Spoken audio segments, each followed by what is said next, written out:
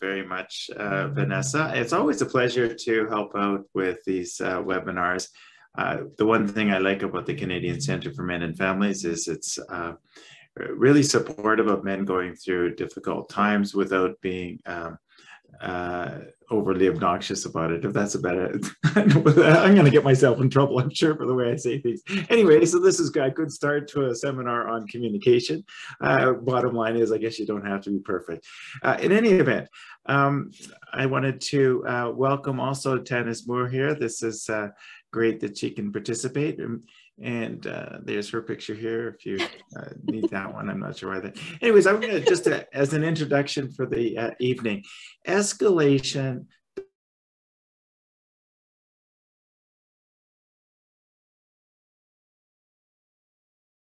Recent 2022 case in the Alberta Court of Queen's Bench. It was up in Edmonton.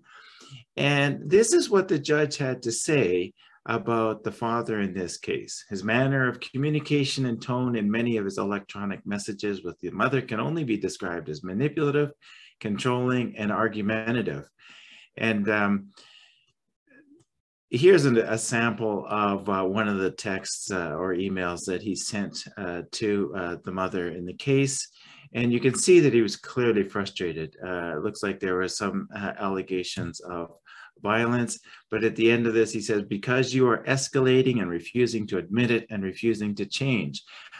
And unfortunately for this gentleman, he lost his case. And I think when you read the case, it becomes clear that his communication style played a huge part in the judge's decision. And mom was allowed to move down to the other side of the continent in the States with their young child.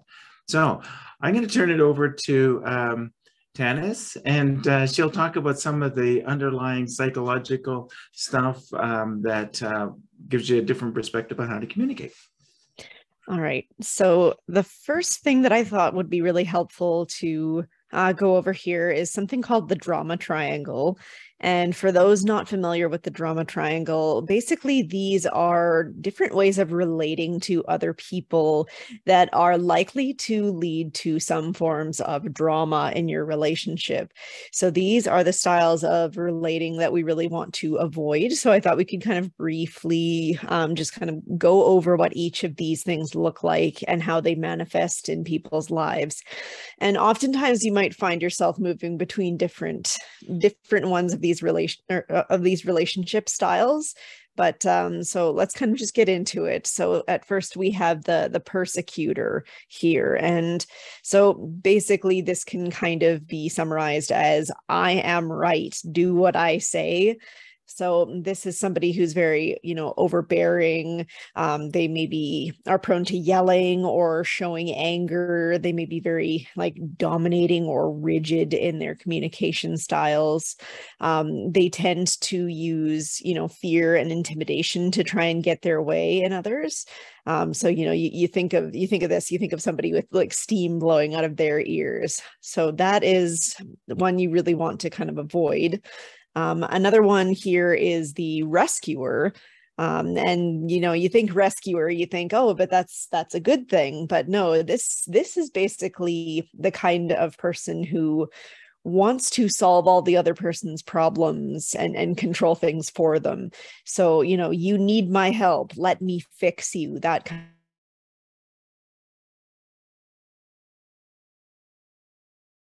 It kind of creates feelings of, being better than somebody else. So I know better than you. I can help solve your problems for you rather than solve problems with you. They tend to have strings attached in saving the other person, and they use feelings of indebtedness and superiority to get their way. And then finally, the last one is the victim in the drama triangle. And, you guys might be familiar with this one because it's the kind of, I'm helpless, please rescue me kind of attitude. Somebody might put on this kind of facade of helplessness. They don't take accountability for their actions. It's really a lot of it's always your fault. It's never my fault, that kind of thing. So the victim will not take action and will rely on others to fix their problems. And then we can kind of move to the next slide. And this other slide here is the winner's triangle. And this is basically more productive ways of relating to others and having those kind of communication patterns that are less likely to lead to drama and are more likely to create positive relationships with other people. So in the top corner here, we have the assertive, and it can also be called the advocate. But basically, they address issues as they arise and refuse to let the resentment build. A lot of times in communications that really become negative, they've grown negative over a long period of time, right? Because both parties have let that resentment build. So being the assertive advocate, they address those things quickly as they arise. So there's a lot of self-awareness. They act on behalf of themselves without harming others. So, very much unlike the persecutor, they're advocating for themselves, but without being overwhelming to other people. They don't act in a punishing way, and they say no when they're needed, but is willing to work with others. So there's a lot more collaboration there. And then the next one, instead of the rescuer kind of approach, is instead the nurturing, caring coach kind of role. And so basically that's somebody who's willing to, teach concepts, but to show people like you can do this for yourself. It's not trying to rescue them and save them and I can do this for you. It's okay, well, here's how we can do things together. There's again,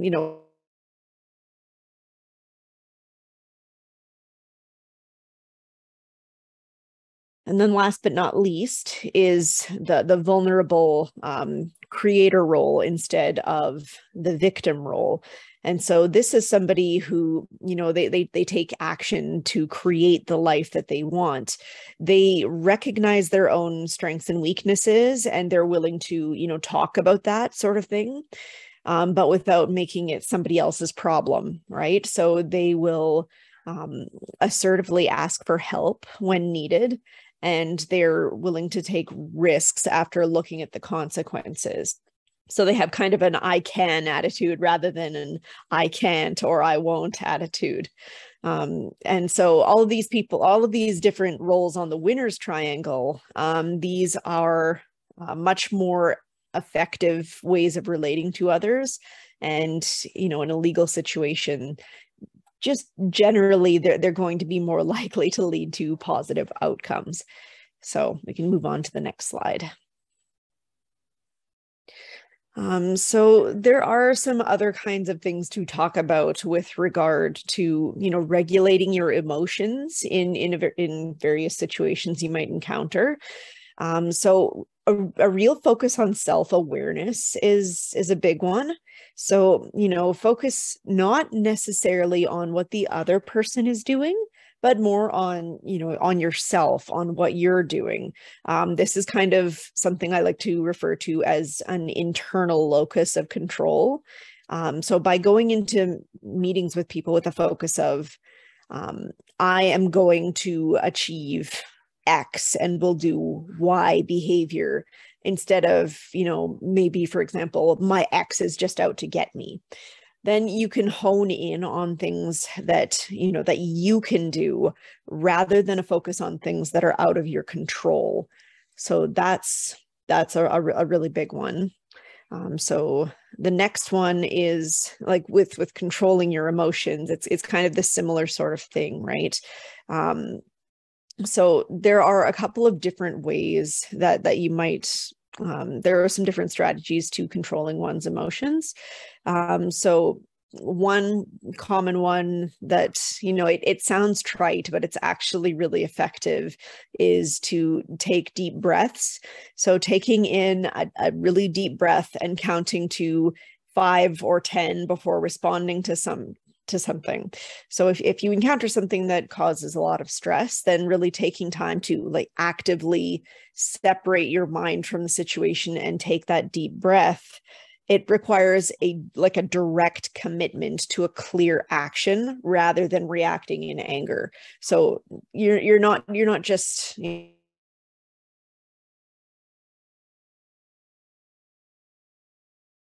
action, and by doing that you kind of separate yourself a little bit from the anger or whatever emotion you might be feeling in that moment. So it allows you to kind of keep that control of yourself and roll with what happens rather than losing yourself in the throe of anger. This breathing time can also be useful in taking time to frame another person's actions. So when we react in anger, we often jump to assuming the worst intentions of the other person, especially when they've said something hurtful or that has made us feel angry, right? So if we instead try and take the time to think about some other reasons why they may have said something, it may allow us to humanize them and therefore be less likely to lash out in anger and more likely to be willing to try to collaborate. So, yeah. And again, a really big, important section of this is to focus not on what the other person is doing, but on yourself. Because a lot of times, you know, in not just in this situation, but even in any kind of situation, if you think about it, you can't really predict what the people around you are going to be doing. So especially in a high conflict legal scenario, you can't predict what the other person is going to do, not with any amount of certainty. So if you're really sitting there focused on what they're going to do, then you know you're kind of at their mercy. You're not really in control of yourself. So that's why I say, if you have a specific plan about what you're going to do and the ways you're going to act and what your strategy is, then you know you can go into that meeting with much more control than you would otherwise have. Yeah. So basically, you can control how you're reacting to other people. I'm kind of jumping ahead of the script here, but yeah, you can control how you're reacting to other people, and controlling your reactions is so important because, as Charles showed at the very beginning, you know, that kind of communication style really looked like somebody who is, you know, they're really reacting to what's going on around them. They're not in control of their own emotions. So when you have that kind of a situation, well, I mean, you saw what happened. That fellow unfortunately lost his case. They're not going to see you as somebody who's in control, and that's going to reflect badly on you in a court case.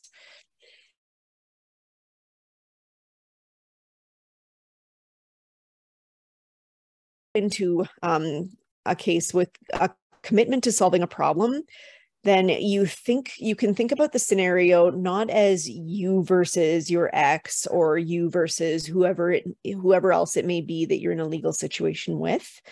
You can think of it as the two of you working to solve a problem instead, right? So if you go into it thinking of it that way, then you can kind of separate yourself from the conflict that you may be having with the other individual and instead think, okay, so what is the problem that has brought us all here together? What are we coming here to solve? And automatically, by thinking of it that way, you can start to move yourself out of that combative role and into a problem-solving role that will allow you to feel, you know, as much as is feasible in many of these situations, more collaborative with the other person, right? So, yeah. Hey, Tanis, can I ask you a question? Yeah, please do. So going back to these other slides here let me just go all the way back here. This is on this drama triangle. If somebody is in one of these roles, are they stuck in that role? Or are they always in that role, or do they move between these roles? Oh no, they definitely move between those roles, and sometimes they will do it deliberately as well. Somebody may move from, the persecutor role into the victim role when if they think that it's, you know, expedient for them in the situation. And some people are actually very good at it. And, you know, it's important not to hop on the triangle with them when they're doing that, right? Because a lot of the times, if you have somebody, behaving, say, in a victim role, it can be really easy to react with them in a negative way, right?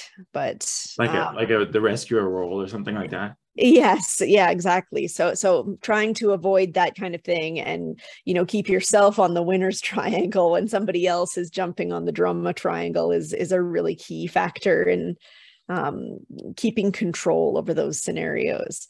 But yeah, it's very easy for somebody to be moving around on these things. In fact, quite common. I would say it's rare that somebody only sits themselves in one of these slots forever, right? So does that mean that you can switch to this role as well? Oh yes, and this is something that I talk about a lot in like my own experiences in therapy. It's how can we move from, these kinds of behaviors on the drama triangle? How can we kind of shift that and into being on the winner's triangle, and make your behavior more effective in relating to the other person to make your relationship.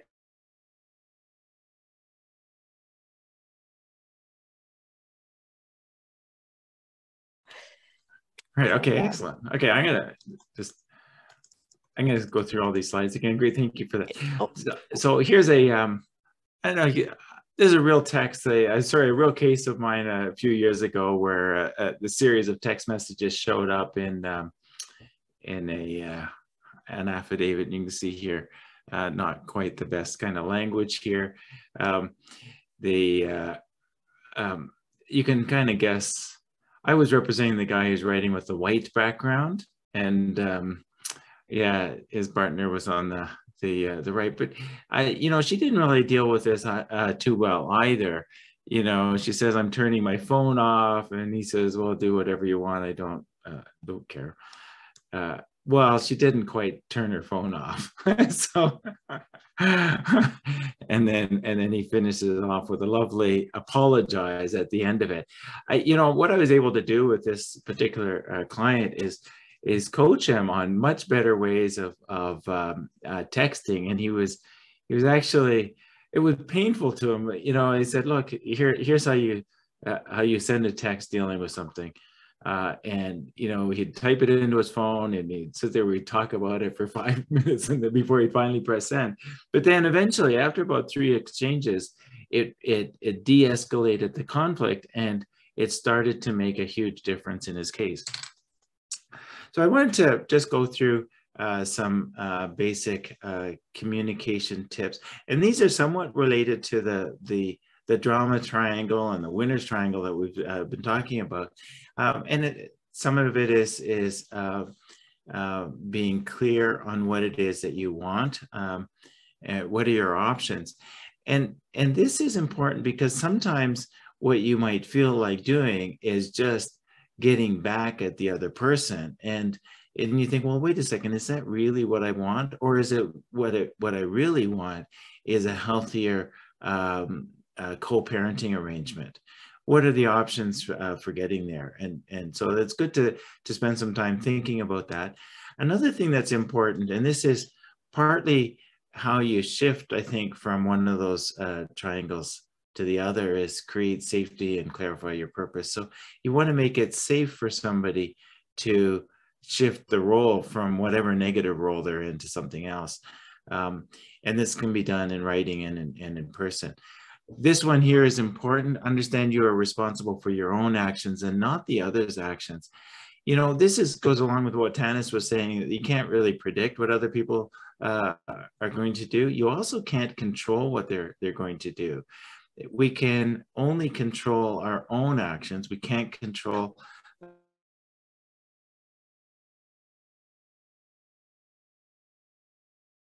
think or what they're going to feel. You can't control any of that. But if you're responsible for your own actions, making sure that they are the right actions in the situation, and that you're responsible for your own happiness, and they're not responsible for your own happiness, then it's a nice way to start.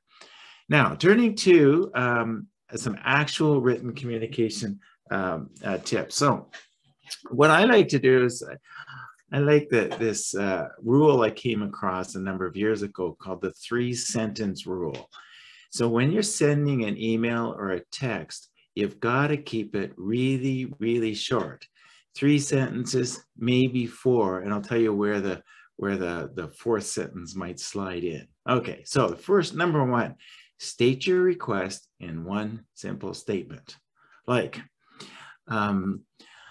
I would like to be able to pick up the kids a little bit earlier today, would be your simple statement. Well, if that just pops out of nowhere, or today or tomorrow, I mean, you also want to be thinking about when is it reasonable, you know, to put this request out there. But say, you'd say, I'd like to pick up the kids a little earlier tomorrow. Well, the question is why? Then you provide any information that the other side would reasonably need in order to make a decision. So, and we'll get into a little bit more about this in detail. So you could say, well, because I would, there's a special program that starts at 5 o'clock, and if I pick the kids up at 5 o'clock, we're going to miss that special program. And you don't need to say anything else. And then you say, state what you would like them to do. And this one is important. You would say something like, let me know if that would work, or if you have any concerns. This is really where you want to say, this is not the demand, you know, that you are saying, look, you know, I demand that you let me pick up the kids earlier. This is, let me know what your response is, and you're inviting a discussion. And one of the reasons why you want to do that is because it shouldn't matter to you what their response is. Because, as we said, we can't control what they're going to do. They have a choice. They can either do the right thing, which is, provided that they don't have some program that the kids are in that's ending at 5 that would require the, you know,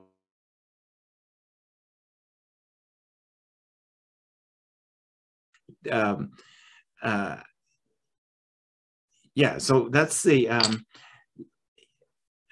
so that, again, you want to get that input from them, or you want to get that reaction so you can have a discussion. As I say, it doesn't matter what they, you can't control what they do. If they come back and say, well, this is ridiculous that you would even think about asking them earlier, how outrageous is this behavior? Well, then you can use that against them potentially in court, because that's not a healthy, productive way of interacting. So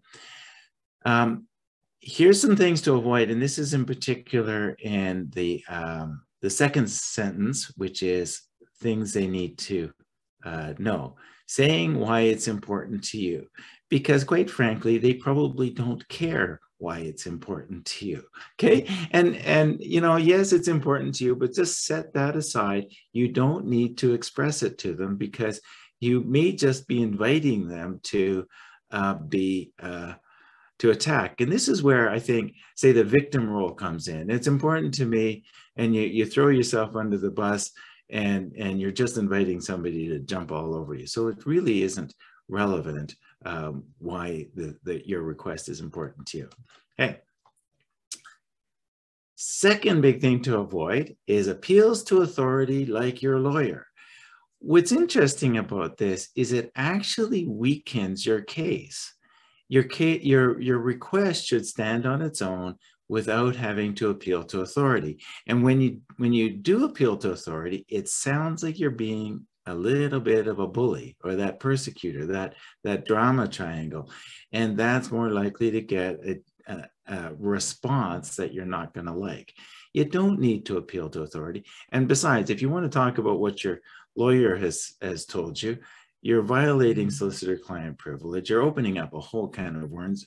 If you get it wrong, you potentially escalate the conflict, because now people are thinking that you're lying about what your lawyer said, or your lawyer must be incompetent if they told you that, or you know, who's the bigger idiot, you or your lawyer, et cetera, et cetera. We don't need to go into any of that. So appeals to authority are not particularly helpful if you want to keep the conversation focused on positive outcomes. Similarly, you don't need evidence to support your case because it comes across as aggressive and argumentative, and really you're not making a case in front of a judge here. What you're doing is trying to convince somebody to make a decision based on your request. And going back to that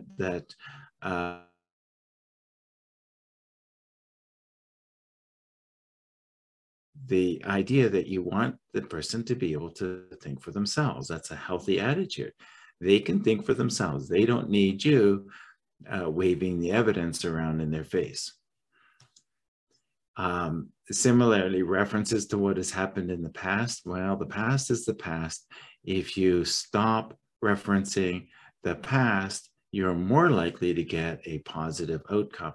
And when you do reference what has happened in the past, what you're likely to do is trigger an argument about the past, and then you're often running on an argument about the past, the evidence, and you know, or like I said before, your lawyer must be an idiot for telling you that, et cetera, et cetera. None of those all of those arguments have completely diverted the issue, which was, I just wanted to pick up the kids early for this special program. You know, what do you have to say, right? And so you don't need to get into a long song and a dance about it, okay? The longer it is, the weaker your request looks, because the person getting their request is going, my God, this must not be a very reasonable request that they've got to spend this much effort trying to buttress their argument, okay? And really, really bad, don't put in any threats, or don't even call them promises. You know, that's just, again, more bullying behavior.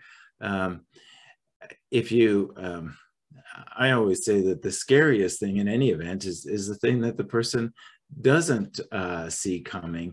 And you don't need to put in the threats.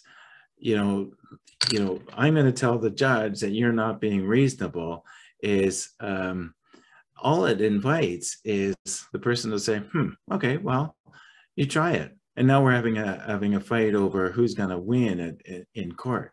Not a particularly productive kind of argument. Better to have the person think, you know, this is a straightforward request. He's explained what it is that I need to know. He's not given any indication. There's no target here. There's nothing for me to attack. And he's just asked me to say, you know, give some comment or say yes or no. Now, if I don't respond to a reasonable request in a reasonable, balanced way, then I wonder what might happen to me. That's what the kind of thinking you want to induce in the other side. And as soon as you put that threat or promise in there, then you will get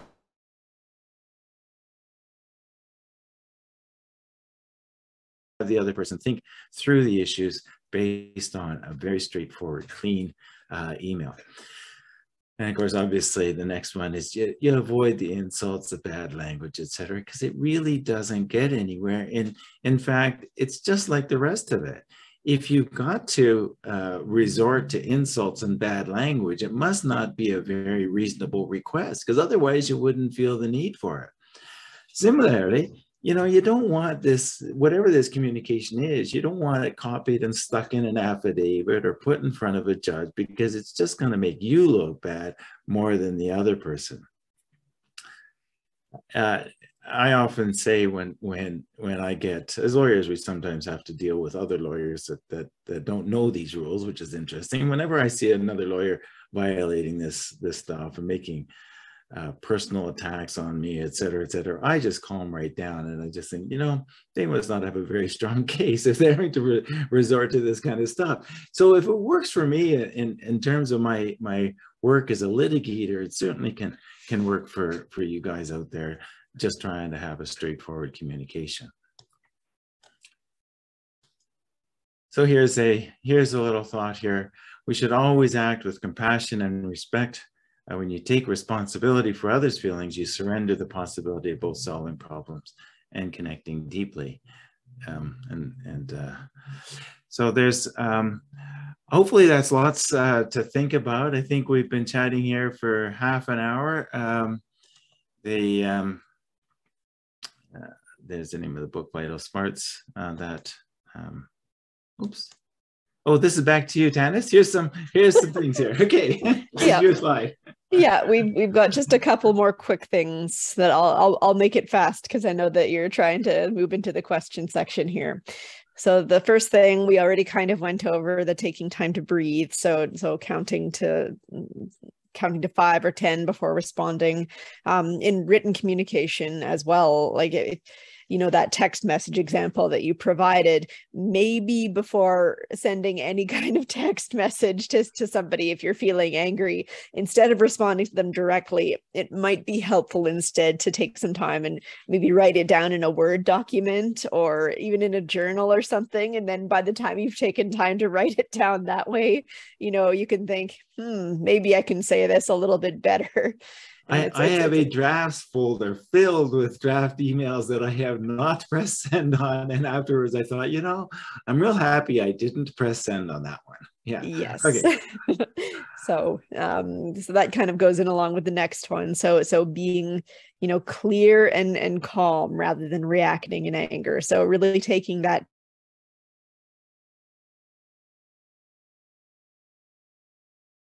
bonding, if at all possible. It's not always possible, especially when you're sitting right before somebody, but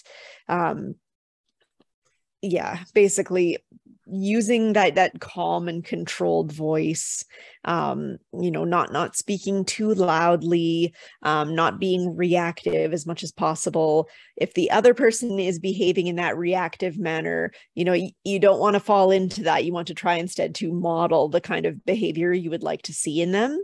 So not only would that reflect on you, that would reflect well on you, but it can indeed bring the other person down to a state of calm. So if you have somebody lashing out and getting up in your face and you're just sitting there, arms folded nicely, being like, okay, so how can we solve this problem? They're going to feel mighty silly if they keep coming at you super aggressive, right? So whenever you're talking, if possible, and if relevant, of course, it's always best to kind of use I feel language. So this helps to avoid looking like you're putting the blame on the other person. So, for example, instead of saying, you're making this way more difficult than it needs to be, saying, I feel that this is more difficult than it needs to be, or something like that. It avoids language that puts the other person on the defensive. So that's a good one to keep note of. And also with body language, you don't want to come on too strong. You don't want to be aggressive, making a lot of, big gestures. Avoid folding your arms or clenching your fists. So behaving in as much of a calm and controlled manner as possible, making gestures slowly. And, as one final note, this does not mean acting meek or cowed, but just being confident and in control without being domineering. Yeah, and like going back to that winner's triangle, the one in the top left, I think was assertive. So don't mistake kindness for weakness. This is not being kind and in control of your emotions, etc., is not a sign of weakness or that you are going to be sacrificing something that you otherwise shouldn't be sacrificing. So, yeah. So, questions and answers. I know. Well, questions anyways, hopefully. Maybe we might not have answers. So there you go. Okay, so the first question we have is, in a high conflict situation, if we want to record the conversation, can we do it without informing the other party or person? Okay, I guess I'll take this one. So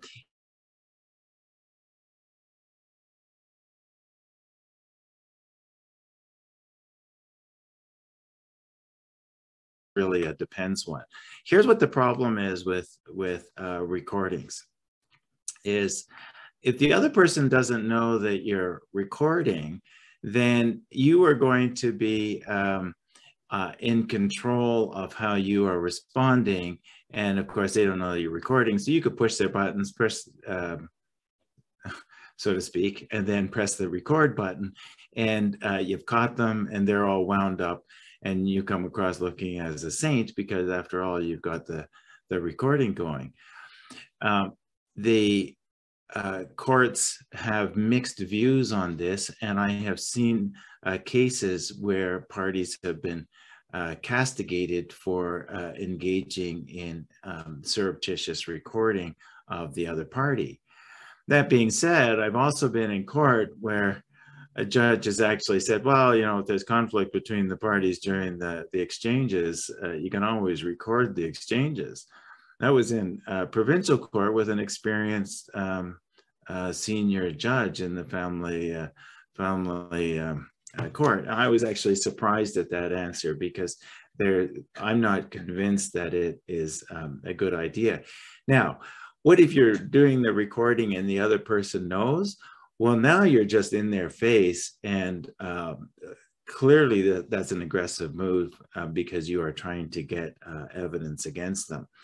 The other thing to remember is that when you might be recording this interchange, and that's really good, but what about the other interchange where you did lose control that you weren't recording, or you did record it and realize, we better not disclose that one, or I better press delete on that one. So probably the only thing that you can maybe take away from that is if you're recording, you're more likely to stay calm and behave yourself, and that's probably a positive thing. But you know, I'm not convinced that in general recording is a good idea, although in some situations it can be.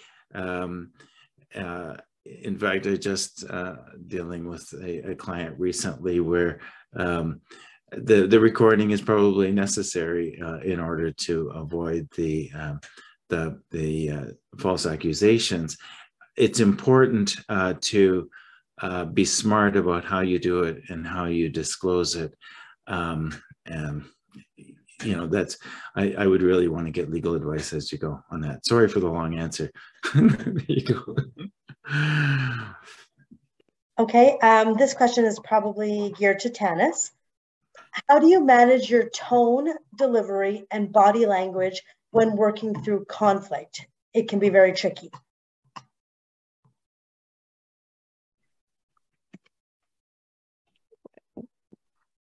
When working.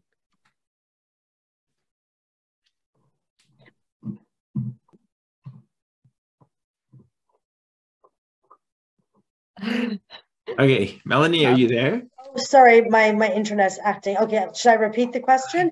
Yes, please. Okay, sorry. How do you manage your tone, delivery, and body language when working through conflict?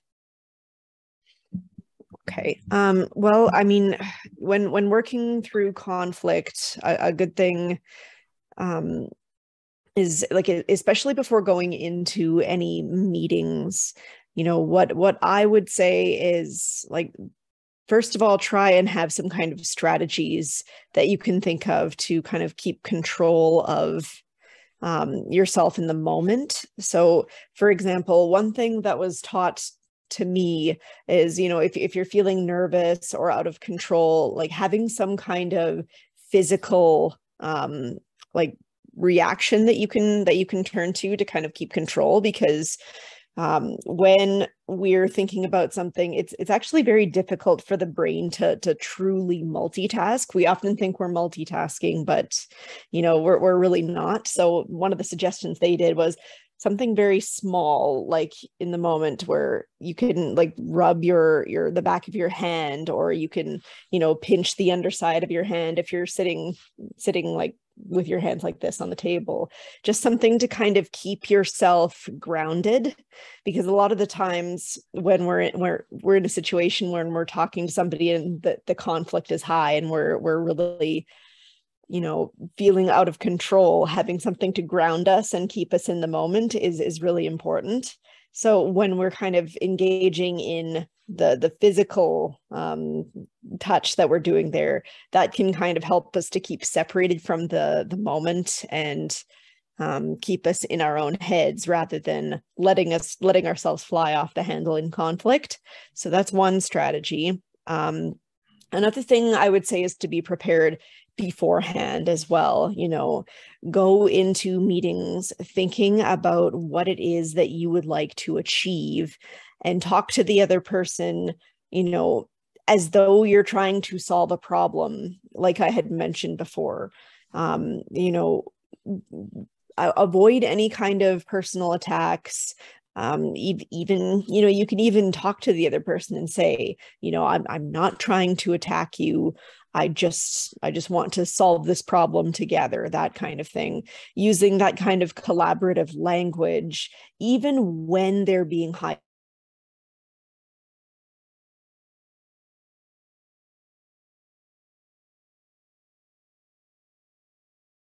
to your level. I mean, otherwise, you're just sitting there trying to maintain your calm, and you have this person beaking off at you, and it probably really doesn't reflect very well on them, right? So those are just some general tips that I would suggest. There's a lot more we could go into, but it's kind of a big question. Yeah, I think just stopping and saying, what is this other person actually saying, or what are they feeling, or just, ask a question, reorient to listening to what's going on with them. It doesn't mean that you're giving up anything, you're just listening. And, Yeah, absolutely. Okay. So next question, this is probably geared towards Charles. It's situational. So my ex fits the profile of the constant victim. I have repeatedly asked to pick up the kids early each week to attend activities like Girl Guides. We are late every week because she refuses to allow me to pick up the kids even 5 minutes early. How do you respond when the other party always says no to your request? When does it turn into a harassment situation to repeatedly make this request week after week?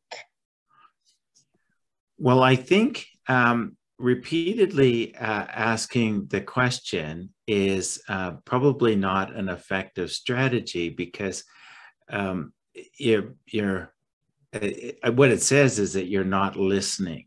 She said no. And now that doesn't necessarily mean that you haven't heard the no, but you haven't discovered the why behind the no. And I think that's the one definition of crazy is if you keep doing the same thing and getting the same result, then that's the definition of crazy. So if you don't want to be crazy, you've got to try something different. And that's where you need to open up a communication where the other person feels safe to tell you what's really the concern. It may be, for example, that somebody is afraid that your request for a little bit earlier pickup is the proverbial camel's nose in the tent. And if they give an inch, then the next thing you know, there's going to be, they're going to lose custody of their children.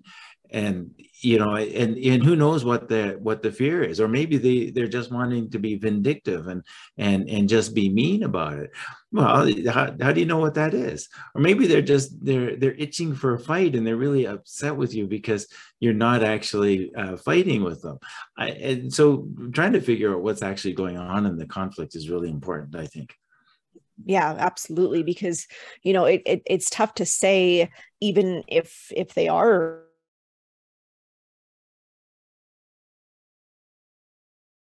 role in that situation, right? Like Charles said, you don't know if they're just trying to be difficult and make things hard on you, or they could be being the victim, or, you know, there might be legitimately some other reason why they're refusing to, but yeah, trying to really communicate with them and say, maybe what is the reason behind this? You know, can we work something out? It's not always going to work, but that's really the best bet, I would say, to try and figure that out. One way to do it might be to take a guess and say, are you worried that this is going to lead to more requests or something? Or is there something that is you have to say it in a safe and inviting way. You could say, you don't say something like, is there some reason why you can't do this? That sounds a little on the aggressive side, but you could say, is there something that maybe I could help with so that we could get this happening? Because maybe it's better for the kids if we can get this to this program earlier.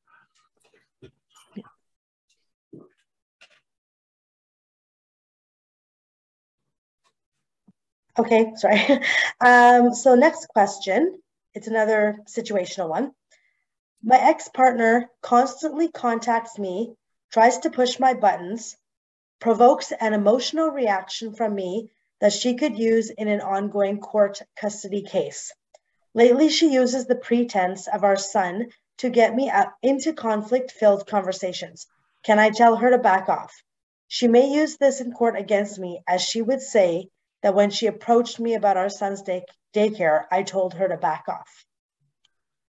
Yeah, well, I can tell you that that strategy didn't work very well in that case that I mentioned that was just decided this year.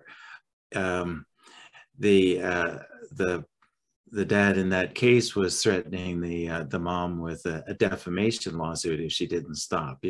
So it sounds like you're trying to draw a line, but going back to what you started before,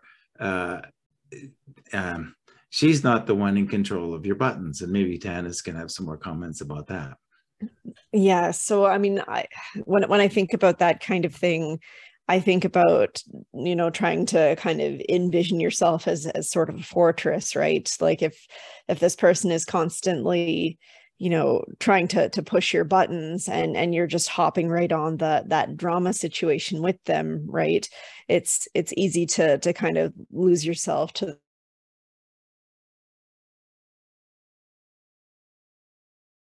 uselessly throwing arrows at you, right? You can kind of envision it as this person is trying to make me back down or trying to weaken me, but I'm going to hold up and hold my ground. I would call this part of the assertive role on the winner's triangle, right? It's like I'm willing to work with you on this, but we have to come to a solution collaboratively, right? And then by holding that kind of self-assertive ground and having this vision of yourself as this wall that won't back down, then it can be a little bit easier to kind of, envision that you're holding your strength in the face of somebody who's trying to throw pebbles at you. So it's not always easy. I know it's easy to say that from a place of distance, but as much as possible, trying to hold that sense of, that sense of assertiveness, that sense of confidence, it can allow you to, hold your ground and to try and assert your own needs and your own desires without falling into anger. One funny strategy that Ken use is you agree with the person about what it is. Now you have to think about this carefully, but if you agree with the person's criticism and they keep criticizing you with the same thing over and over again, they start to realize that this is kind of fruitless because you haven't reacted to their button pushing. Yeah. They say, "Oh, you never do this." You say, "You're right. I never do that." What are you going to say next? I mean, you never help with the dishes. You're right. I don't help with the dishes. Well, and I mean, not only is that kind of a defanging strategy, but I mean, best case scenario, the other person winds up feeling a little bit more heard or something, and it's like they're able to vent, and that they, their concerns are being maybe taken more seriously, and then they may be more willing to work with you on things, right? So a lot of times these places of conflict, they're coming from places of hurt, right? So if you can kind of get them to a point where they feel like, they're actually being heard or something like that, then that may wind up being a positive strategy for you as well.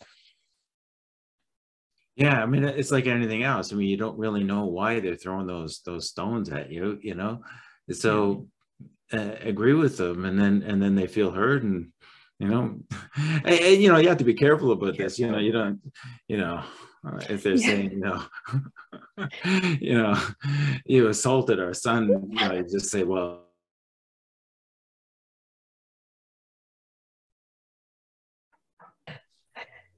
Okay. So we've just got a couple more minutes left. So we got a couple questions to throw in here quick. Are there any guidelines we should follow when dealing with women versus men in conflict? How do men and women differ in how they handle it? I'm going to jump in here really quick here before Tanis says anything. Sure. I think these things are not gender specific. So, but Tanis might disagree with me on that. Yeah. No, I was gonna say, I think it really depends on the person, because I have met both men and women that are prone to like big angry reactions, and I've also met men and women that are trying to be calm and reasonable about things, right? So I think it really more depends on the kind of person that you're dealing with. So if you're working with somebody that maybe has a bit of a history of being angry, then you can go into strategies or go into the conflict knowing that this is somebody who's going to be potentially angry and work accordingly with that. But I agree with Charles. I really don't think it's necessarily a gendered thing. I think it's more of an individual thing. Well, that's good. Thank you, Tanis. Yeah. Okay, sounds great. Vanessa is going to pop on here. She's got a question she wanted to ask. Thanks, Melanie. So it's possible that I missed something when I was listening to the presentation. Charles, I was wondering about this 3-sentence rule. So you said that you should keep your written communication to 3 sentences, sometimes 4. And so you outlined the first 3, and I don't recall you saying what that sometimes 4th sentence would be. Sometimes the information needed to make a decision on the request might require 2 sentences. Oh, okay. Maybe even 3. Okay, but the idea is you want to keep that section short, right? Mm-hmm. It's that middle part that often runs the risk of getting out of control. And by the time you've finished venting whatever it is you're going to vent in that sandwich, you may even have forgotten to ask what it is that you want them to do at the end of it. So that's partly yeah. Okay, thank you very much. But great question. Thank you. I should have said that before. Okay, so we're up for time. So Vanessa, did you want to wrap up?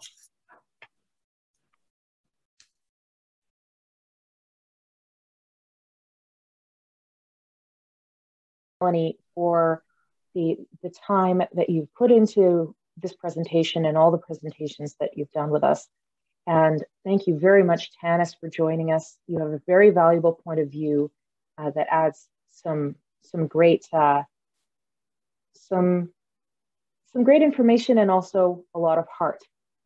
I've long thought of you as the heart of CCMF Alberta. So I'm just a big fan of Tanis. So this has been Communication Styles to Avoid Escalations. with CCMF Alberta. And I'd like you to, please, if you enjoyed this presentation, or if you didn't, because you're under way too much stress with your family situation, please visit our website at ccmfalberta.ca and read about our program offerings, including legal seminars like this one and different peer support groups for men, domestic violence support, and counseling, among other things. So please visit us and see what we can do to help you support your mental health. Thanks everyone for coming. Oh yes, and yes, go ahead, Melanie. Give us your spiel about Fair Legal just before we sign off.